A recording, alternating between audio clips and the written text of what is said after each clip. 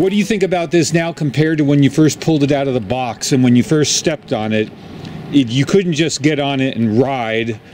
It threw you off a lot, but now you understand it. Well, it's very intuitive. It's very intuitive. It's like a snowboard in powder.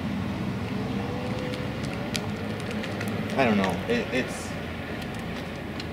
There's nothing really like it because you don't have edges, but you do have edges. It's like the opposite of a skateboard in many ways. And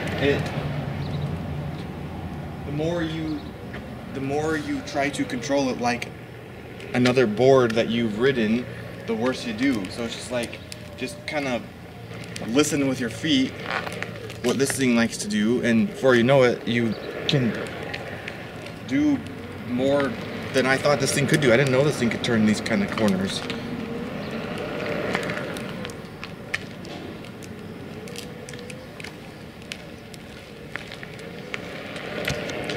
Going on different terrain is really, I think, helpful.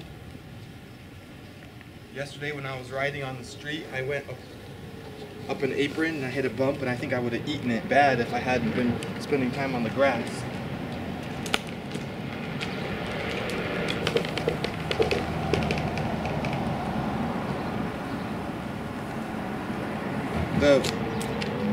The mode you're riding in also makes a difference. I like the mission mode because it doesn't have a bunch of safeties and limits on it, it feels like. The other ones slow you down, and that slow down where it kicks the board back almost makes me fall off.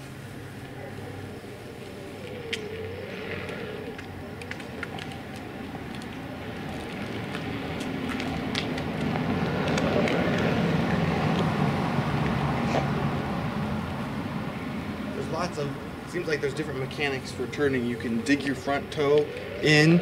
You can also lean with your back toe, which is like a different kind of turn. I don't know.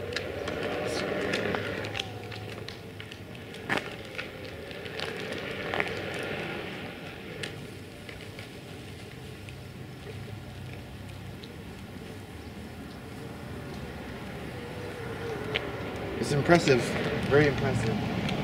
It does way more than it looks like it should.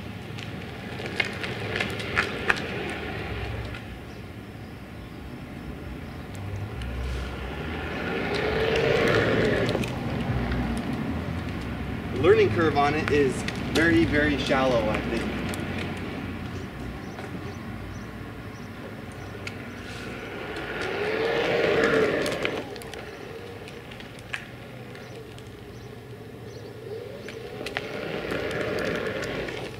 Well, you're more polished today than you were yesterday. Yeah, and I'll be better tomorrow.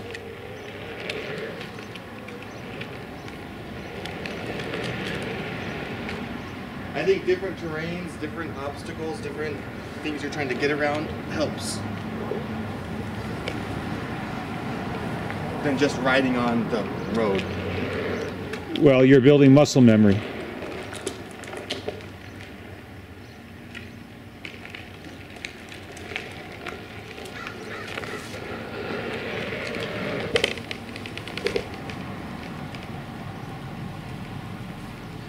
Also more of a workout than it looks like. My little stabilizer muscles are all have been unused for years, and now they're mad at me.